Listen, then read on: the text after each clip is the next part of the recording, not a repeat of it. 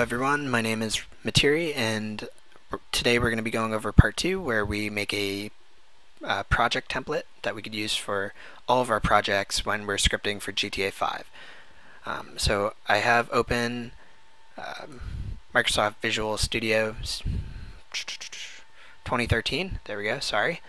And the first thing we're going to want to do is right here, Start, and you can go to New Project, or you could even go up to File, New Project. Now, like I said in the previous video, we're going to be using Visual C#. So we're going to click Visual C#, and in here we have Class Library. So we're going to go to our class library, and let's name this something useful. I will call it Script Tutorial, and browse for wherever you want to place that. And I'm going to put it just inside of my .NET thing, and I'll make another folder called Projects, and I'll select the folder, and there you can see everything's set. I have Create Directory for Solution. That just makes it a little bit more organized, and I'll click OK when I'm made sure everything's alright. So it's on Class Library, Visual C#, and I have it where I want it. Good. So I'll click OK, and that's going to load. And the first thing we could do is just delete all that code. We don't really need it, and we're going to be doing it from scratch anyway. So the first thing we need to do is add our references. Now, your Solution Explorer might be over on the right. By default, mine's on the left now. So inside of your Solution Explorer, right-click on References and click Add Reference. So the first thing we're going to need to do is go to Assemblies, Framework, and scroll down until you find system.windows.forms. Mine's right here, and check that off. Now the next thing we're going to want to do is click Browse, and we're going to look for our script hook .dll. So go to wherever you made the folder, scripthookv_.net, or whatever you called it. Click on it, and inside the top layer directory there will be scripthookv.net.dll, and we'll just double click on that, and you can see it's check marked. I have 2, don't worry about it, you should only have 1. So just check that off and click OK. So you can see that added a bunch of different things to our references. Most importantly, if we double click on the script hook, we have all of our functions that we can use inside of our scripts. So now we just need to reference those in our class 1 script, which I'm going to rename to Script Tutorial. Great. So the first thing we're going to want to do is set up usings. So using GTA in caps, end in a semicolon. All of our lines are going to end in semicolons. I know some programming languages you don't need to put them, but in C#, in C++, and C and all that, you do. So just keep that in mind. So we're going to do using GTA, using system with a capital, and using system.windows.forms. Okay, that just tells our program the namespaces we can use, and it goes to our references, gets us those functions, and just makes our life a little bit easier. So now we're going to have to set up our actual class, our script class.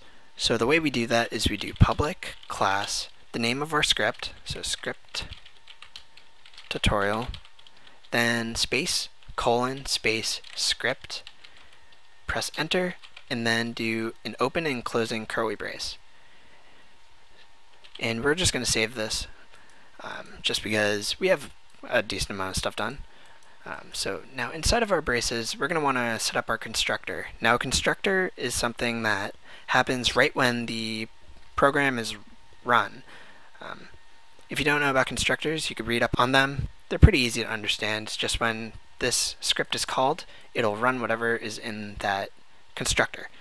So the way we make a constructor is we do public, and then the name right here has to be the exact same, and then a parentheses, open and closing, and then open and closing curly braces on the next line.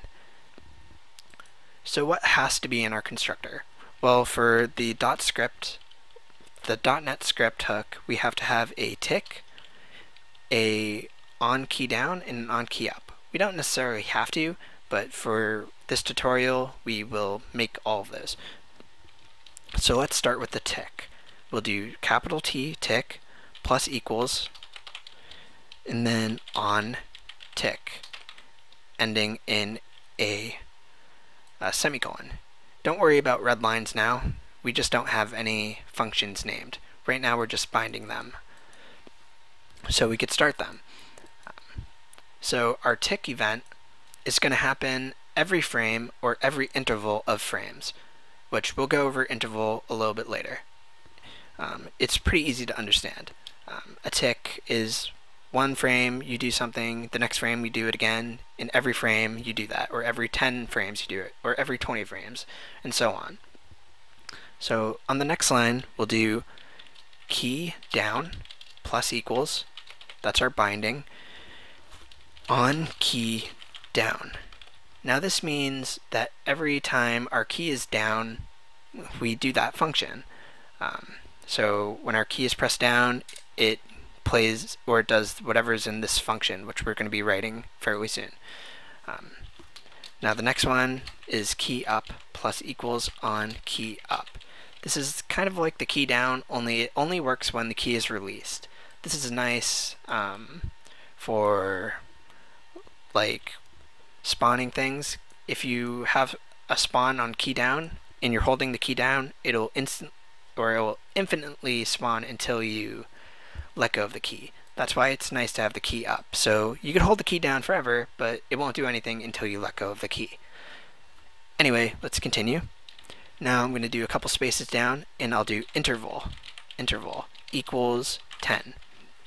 Now our interval is how many times we run the tick event. So 10 means 10 milliseconds. So every 10 milliseconds we will run our script again, and it'll do the tick event. It'll check to see if a key's down, if a key has been pressed up since the last event, and then so on and so forth. So if we want 1 second intervals, then we'll do 1000 milliseconds. And that means our program will update every second instead of every 10 milliseconds. So if we have it on 0, this means that it's always running. It's every single frame you'll be running the code. Now that could be a problem if you have a big code that's process intensive, but for now we'll just keep it at 10. We won't worry about it unless we have some issues with lag and whatnot. Anyway, let's continue and let's get rid of these red squiggly lines telling us we have syntax errors. So we're getting syntax errors because these are functions that don't exist yet. So let's make them exist. We'll do void on tick, spelled the exact same way, open parenthesis, and the first thing we're going to want to do is object sender, comma, event args, and then just E. You can name it whatever you want. I like E. That's what's given in the example that Crosshair made for his script hook, so I'll just keep it like that. And now you can see that squiggly line went away. Now you might be thinking, cool, I could just do this for every single one. And you're kind of right. So we'll just copy it and we'll change on key down and change this to on key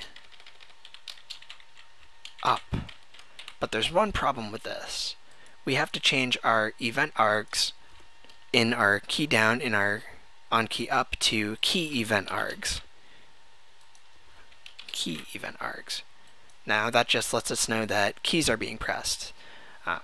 So now we're done. We have our template complete, and there's only one thing left to do. We're going to save, and we're going to export our template.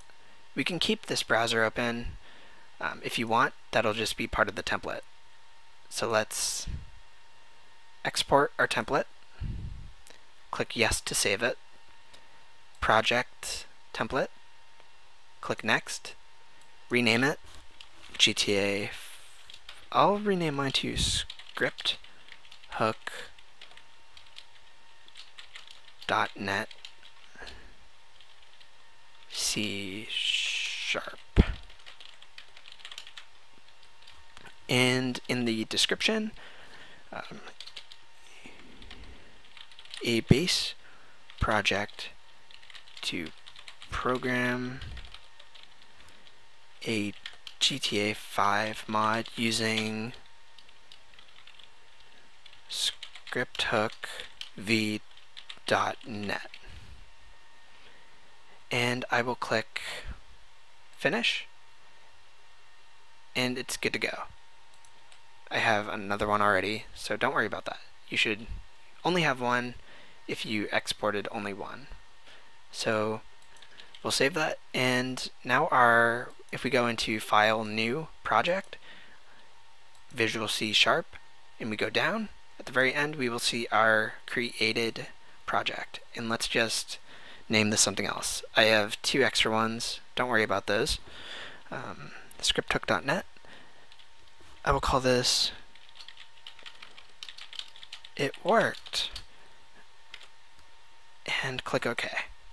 Now you'll see we get our